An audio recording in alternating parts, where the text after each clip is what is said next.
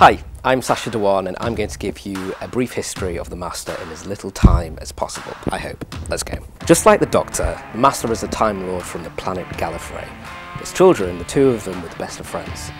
The Master also fled their home planet in a stolen TARDIS, but unlike the Doctor, he chose to travel the universe causing chaos and revelling in wickedness on an epic scale. When we first met the Master, he was trying to form an alliance with the deadly Nestine consciousness. The Doctor intervened and the planet was aborted, but that didn't stop the Master from pursuing the Doctor during his exile on Earth and an ongoing bid for power. Okay, so the next time the Doctor encountered the Master was on Gallifrey. He had reached the end of his regeneration cycle and was in a decayed state that had left him with a monstrous appearance. His charm had been replaced by a seething malevolence, leading the Doctor to brand him the quintessence of evil. The Master eventually stole another body and began plotting.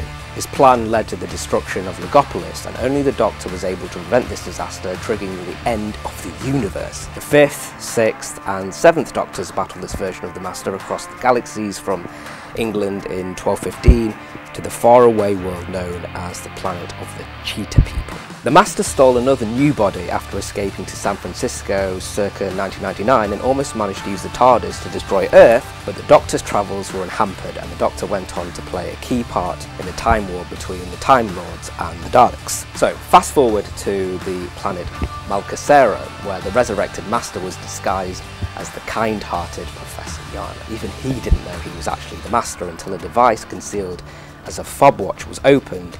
His true personality was unleashed, resulting in the Master killing a companion, stealing the TARDIS, and leaving the Doctor for dead.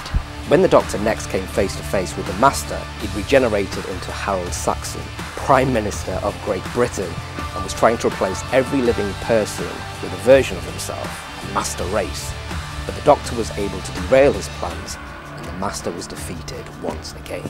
The Doctor fought on numerous occasions with his next incarnation, Missy, but a big surprise was in store. Whilst caught on a giant colony ship on the horizon of a black hole, the Doctor and his companions discovered that lovable passenger, Razor, was actually the Master in disguise. United with Missy, the two Masters joined forces to bring the Doctor down once and for all, but in the biggest twist so far, Missy stabbed the Master in the back. Knowing that he was about to die and regenerated to Missy, the Master shot Missy in the back with his laser screwdriver, and this was where we last found the Master. Until now. So satisfying. Doctor, I did say look for the Spy Master. Or should I say Spy Master.